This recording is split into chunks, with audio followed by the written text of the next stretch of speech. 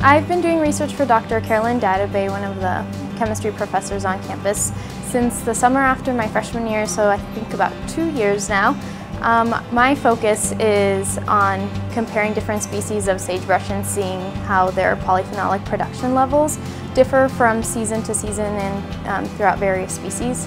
One of the things that I've really enjoyed about research is being able to learn or to apply all of the things that I've learned in my biology and chemistry classes into my research and also my math classes, because I do a lot of statistical analysis. I also really enjoy being able to present my research to different groups of people.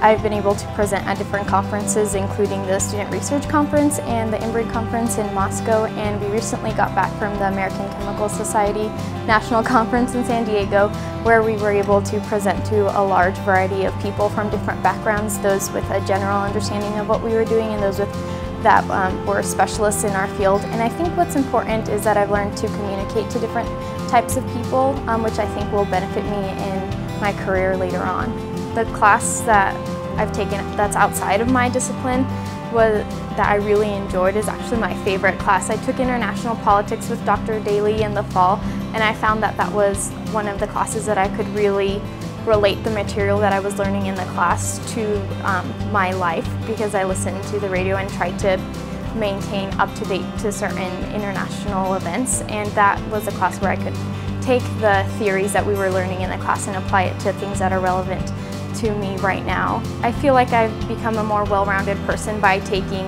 the psychology classes and the music classes and the international politics classes that I wouldn't have normally taken. They've really pushed me outside of my comfort zone intellectually, and I think that I can take the skills that I learned in those classes and apply it to my biology and chemistry classes. My long-term goal is to become a doctor and specialize, well, actually I don't know if I specialize or go into family medicine, but I am definitely keeping an open mind to that. So I will take my MCAT next spring and apply to medical school as well. By taking classes that are outside of your major, you really do get to find personal interests that you may have, that you find interesting that you may have not known before taking the class.